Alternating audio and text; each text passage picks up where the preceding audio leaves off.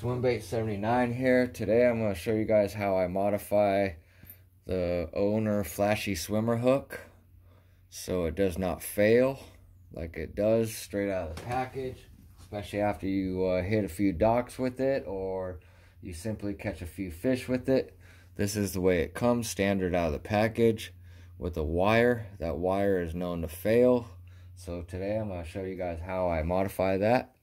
You will simply need a pair of side cutters or snips, and you will need a pair of split ring pliers.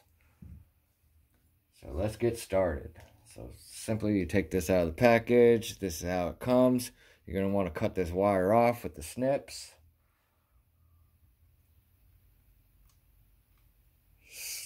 Watch out for shrapnel, so put your hand over it or a towel, cover it. There we go. So now you have the blade and you have the big hook with the eye on the bottom where you are going to hook up the new stuff. So you take this, you can utilize the old blade that comes with it, or you can upgrade the blade just a little bit. I try not to go exceed the size of a 3.5 willow size blade. You're going to simply need a piece from a old spinnerbait. So this little barrel swivel looking thing is what you need from a old spinnerbait, or you can probably go find them online, order a pack of them. I use owner hyperwire split rings number 4, so I'm gonna connect like 4 of those to or 3 of those together, and then one on the other side of the little part that you stole from the spinnerbait. So you got 3 on one side and 1 on the other side, and the one with the 1 you're gonna attach the blade to it. This is an old spinnerbait blade, so overall it will look like this. You take this, grab your split ring pliers, open that up, and get ready to toss that onto the bottom of the hook where the little eyelet is.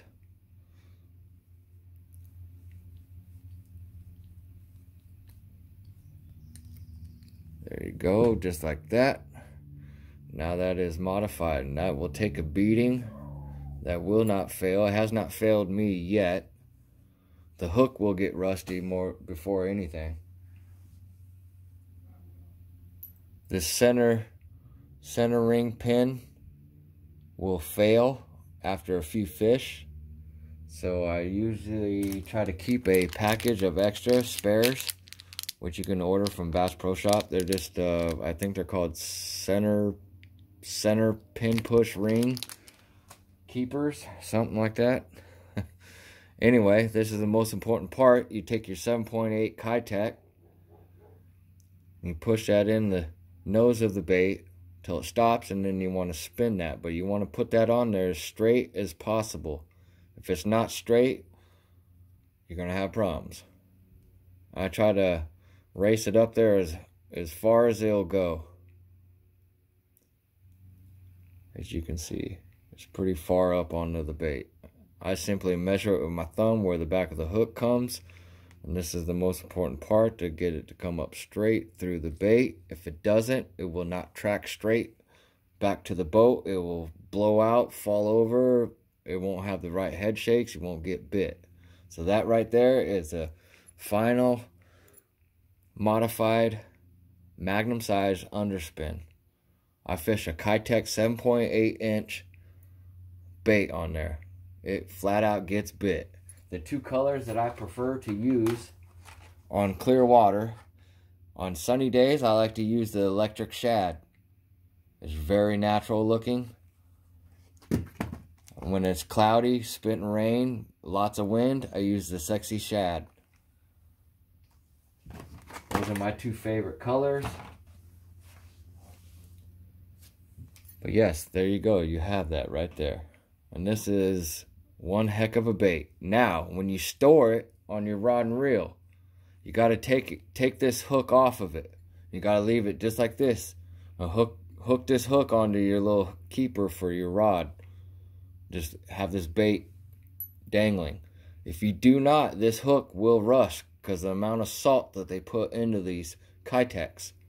And it might even rust out your other bait. This is an older hook that I use, and it's already all rusted up.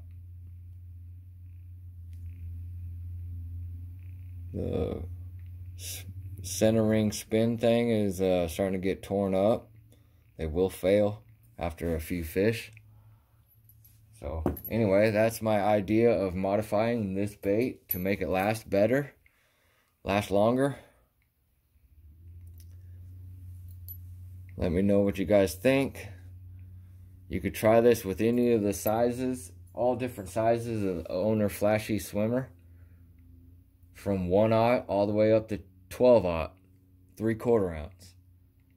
Anyway, thank you for watching. Please like, comment, share, and if you want more content, please think about subscribing. Thank you for watching.